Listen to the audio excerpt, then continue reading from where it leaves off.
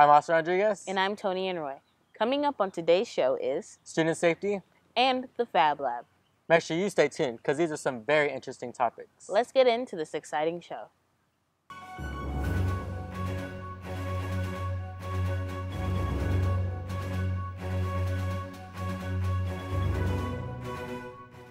We really just got caught up in our phones. We didn't even know this was on. This brings up the important topic about student safety and the importance of being aware of your surroundings. Here's Anna with our next segment. Hey Jags! Do you know what's going on in our community? Have you watched the news lately? It's important to stay aware of our surroundings.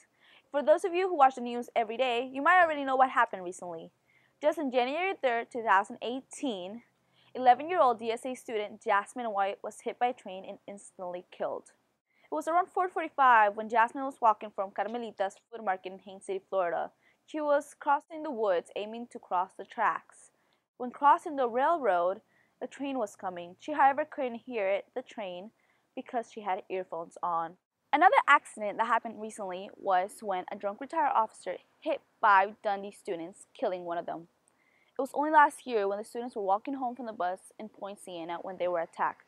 The poor kid, J.M. Robertson, with the age of 13, died from injuries at 9:30 a.m. at Arnold's Hospital for Children in Orlando.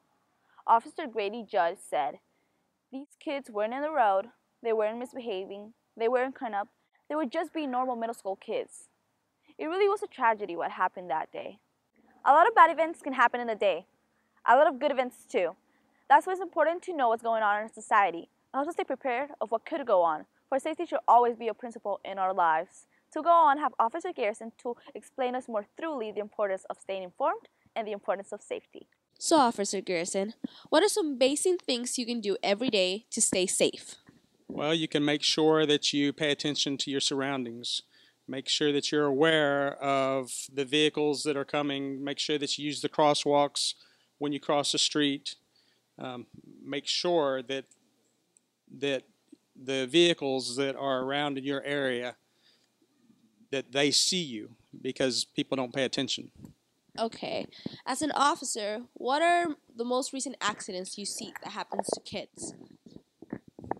Well, the most recent thing that I've seen is a little girl walking on the railroad tracks, and she has her headset in, and she's not paying attention.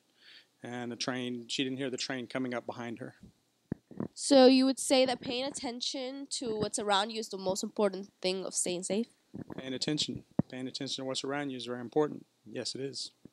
Here at DJA, we encourage our students to stay informed with the latest news. A great way to do that is our ITV program every morning.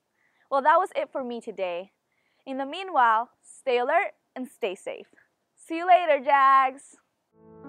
Did you know that 60% of all households have a pet? Did you know that 6.5 million dogs and cats enter U.S. animal shelters each year? Did you know of the 6.5 million pets in shelters, only 20% are adopted? Did you know that most stray animals were family pets that have no tags or microchip and were not properly kept indoors? Did you know that less than 2% of cats and 18% of dogs are returned to their owners? Did you know that 50% of the United States pets do not receive the proper veterinary care from their owners? Did you know that you can adopt a dog or cat from the Polk County Animal Control Shelter for only $40 to $70? Donate new or gently used towels, blankets, or bed sheets to the instructional television program Towel Drive. All donations will be given to the Polk County Animal Control Shelter. Today's lunch menu.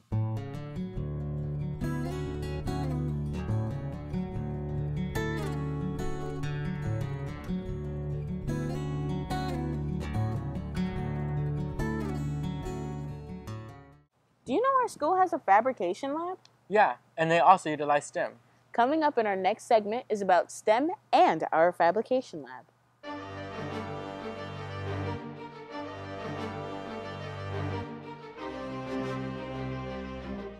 I'm Oscar Rodriguez, and I'm here to talk to you about STEM and how Jenkins has integrated our school with our fabrication lab. STEM wants students to utilize these subjects more to help them become our generation's engineers, scientists, and have other careers that will help benefit them and many others. So STEM merges all 4 of these disciplines into one. And our Fab Lab is a class for that. Here's Mr. Bastido, the instructor of the Fabrication Lab, to help give you more information about his class. I'm Mr. Bastido, and this is our Fabrication Lab. Our Fabrication Lab is where students use 21st century equipment to design and create products for teachers, businesses, and themselves that have 21st century applications. And to deepen your perspective, here are students from the Fabrication Lab to help you get a better understanding of how science, technology, engineering, and math is being utilized in their classroom. Hey Jags, I'm Rachel in the Fabrication Lab. We use the 3D printer to create cells, DNA models, and chemicals using the Kira software. Hi, I am Giam. This is the Fabrication Lab. We use many different types of technology. For example, this computer is designed our and you guys very own cool projects. We use Java 3 and vCarve to do all this super cool stuff. I'm Logan, a student in the Fabrication Lab. In the Fab Lab, we use math all the time for our daily projects.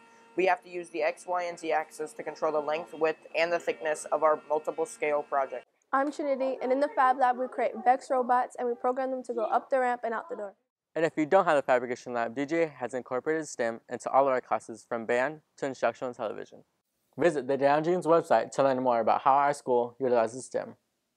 Good morning, Daniel Jenkins. Welcome back to News at 9. I'm Kendall, and that's Trinity. And today we have a very important topic to talk about. Helping hands. Helping hands is the help of all. Here are some clips of people using helping hands.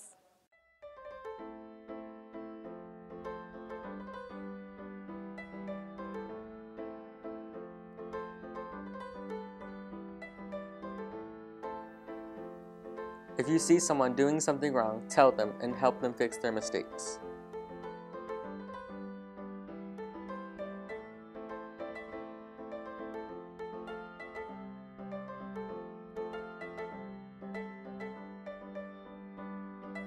You should always help whoever needs help, no matter what type of race, gender, or social status.